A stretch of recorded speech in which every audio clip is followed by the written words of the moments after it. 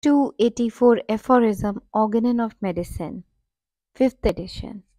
The action of a dose, moreover, does not diminish in the direct ratio of the quantity of material medicine contained in the dilutions used in homeopathic practice. 8 drops of the tincture of a medicine to the dose do not produce 4 times as much effect on the human body as 2 drops, but only about twice the effect that is produced by 2 drops to the dose. In like manner, 1 drop of a mixture of a drop of the tincture with 10 drops of some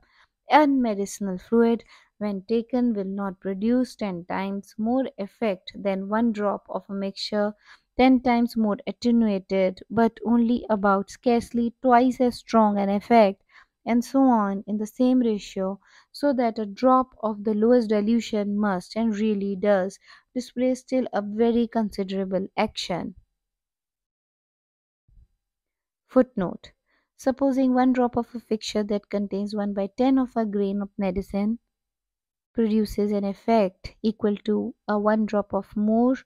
diluted mixture containing 1 by 100th of a grain of the medicine will only produce an effect equal to A by 2 if it contains 1 by 10000th of a grain of medicine, about equal to A by 4 if contain 1 by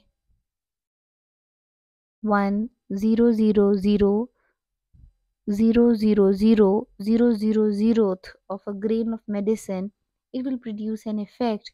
equal to A by 8, and thus it goes on, the volume of the doses being equal with every, perhaps more than quadratic diminution of the quantity of medicine, the action on the human body will be diminished each time to only about one half. I have very often seen a drop of the decillionth full dilution of tincture of Nux vomica produce pretty nearly just half as much effect as a drop of the quintillionth fold dilution under the same circumstances and in the same individual. Aphorism 284 is entirely omitted in the 6th edition and replaced by a new section as follows. Besides the tongue, mouth, and stomach, which are most commonly affected by the administration of medicine, and the nose and respiratory organs are receptive of the action of medicines in fluid form by means of olfaction and inhalation through the mouth, but the whole remaining skin of the body, clothed with epidermis, is adapted to the action of medicinal solutions, especially if the inunction is connected with simultaneous internal administration. Footnote: the power of medicines acting upon the infant through the milk of the mother or wet nurse is wonderfully helpful. Every disease in a child yields to the rightly chosen homeopathic medicines given in moderate doses to the nursing mother, and so administered is more easily and certainly utilized by those New World citizens than is possible in later years, since most infants usually have imparted to them Psora through the milk of the nurse, if they do not already possess it through heredity from the mother. They may be at the same time possess it through heredity from the mother, they may be at the same time protected antisorically by means of the milk of the nurse rendered medicinally in this manner.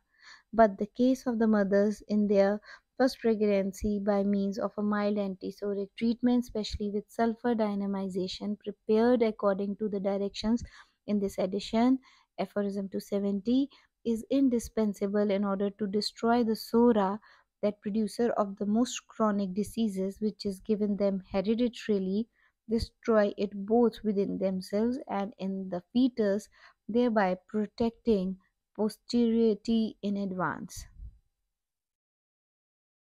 This is true of pregnant women. Thus treated, they have given birth to children usually more healthy and stronger, to the astonishment of everybody.